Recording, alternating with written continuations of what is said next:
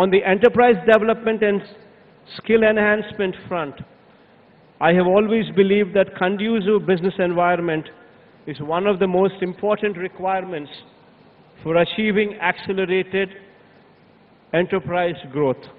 The state of Andhra Pradesh is known for its focus ensuring business-friendly environment for the stakeholders. The state has consistently stood first in the country in ease of doing business, consecutively for the past 3 years, and received the highest positive feedback of 97.89% from industry surveyed by the Department for Promotion of Industry and Internal Trade, Government of India, DPIIT, which itself speaks volumes of the conducive environment in the state. Moreover, we have proactively amended acts and repealed obsolete laws to reduce compliance burden on the industry. Along with good infrastructure and a conducive business environment, availability of skilled workforce is very crucial if the desired outcome is to be achieved. To this end, the state government is in the path of setting up 26 skill development colleges in the state. The state government is working with the objective of upgrading skills of our local youth to international standards through significant industry involvement through these skill development colleges.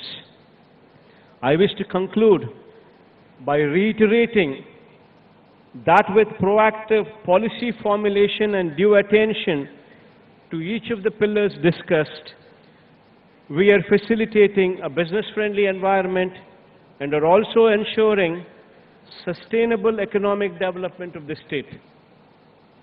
At the Andhra Pradesh Global Investors Summit 2020-23, over the next 2 days, we will be showcasing the strengths of our state and the business prospects that are available. We urge all the business leaders to participate actively in the sector sessions and engage with our teams to understand the potential opportunities in various sectors in our state. It is our commitment to facilitate the most conducive business ecosystem in the state. I once again assure you that we are only a phone call away. Whenever you need us for anything whatsoever in supporting your business, this is our assurance to you.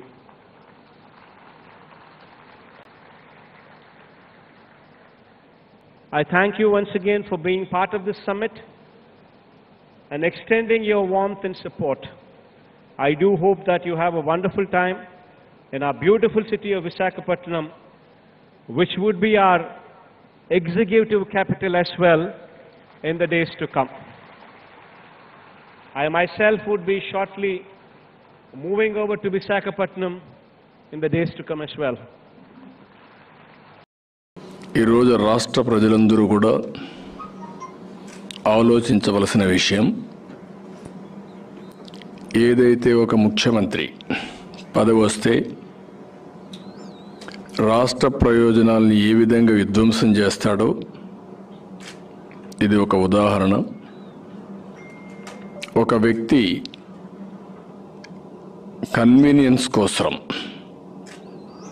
అబద్ధాలను కూడా సునాయాసంగా అవలీలగా ఏ విధంగా చెప్పగలుగుతాడో అమరావతి ఒక case study. లేని అధికారాన్ని తన చేతుల్లోకి తీసుకొని ఒక విధ్వంసాన్ని చేస్తే అటు కోర్టులు కానీ ఇటు ప్రజలు కానీ మేధావులు కానీ దాన్ని కరెక్ట్ చేయలేని పరిస్థితి. ఇది చాలా దారుణం, బాధాకరం. అందరం కూడా ఎమ్మెల్యేలైనా ముఖ్యమంత్రులైనా ప్రమాణ స్వీకారం చేస్తాం. చట్టాన్ని గౌరవిస్తామని, రాజ్యాంగ ప్రకారం నడుచుకుంటామని, రాగద్వేషాలకు అతీతంగా పనిచేస్తామని ప్రమాణ స్వీకారం చేస్తాం. దానికి ఆపోజిట్గా ఈ ముఖ్యమంత్రి పనిచేసే పరిస్థితికి వచ్చారు. ప్రాసెస్ కంప్లీట్ అయింది. కేంద్రం ఏదైతే యాక్ట్లో పెట్టారో 10 ఏళ్ళు రాజధాని అమరావతి హైదరాబాద్ ఉంటుంది. నెక్స్ట్ ఇయర్కి హైదరాబాద్ రాజధాని 10 ఏళ్ళు అయిపోతుంది. 10 ఏళ్ళు అయిపోయే లోపల ఒక కమిటీ వేస్తున్నాం 6 నెలల్లోనే. ఆ కమిటీ రిపోర్ట్ ఇస్తారు. రిపోర్ట్ ఇచ్చిన తర్వాత ఆంధ్రప్రదేశ్ గవర్నమెంట్ పంపించాం. ఆంధ్రప్రదేశ్ అమరావతిని పెట్టారు. It is accepted. ఆ విషయమే ఇక్కడ కిందన కూడా రెండోది క్లియర్గా నిన్న రాజ్యసభలో విజయసాయి రెడ్డి, మీ ఎంపీ, మీ పార్లమెంటరీ లీడర్ ఆస్క్డ్ ఏ క్వశ్చన్. వాళ్ళు ఇక్కడ చెప్పింది మొత్తం as for the section 5 and 6 of the Andhra Pradesh Reorganization Act 2014, the central government constituted an expert committee to study alternatives for a new capital for the state of Andhra Pradesh and sends its report to government of Andhra Pradesh for necessary action. Government of AP issued an order on 23/4/2015 notifying the capital city of Amaravati. Subsequently, Government of AP enacted the AP Capital Region Development Authority APCRDA Repeal Act 2020 and Andhra Pradesh Decentralization and Inclusive Development of All Regions Act 2020, which provided that there shall be 3 seats of governance in the state of Andhra Pradesh.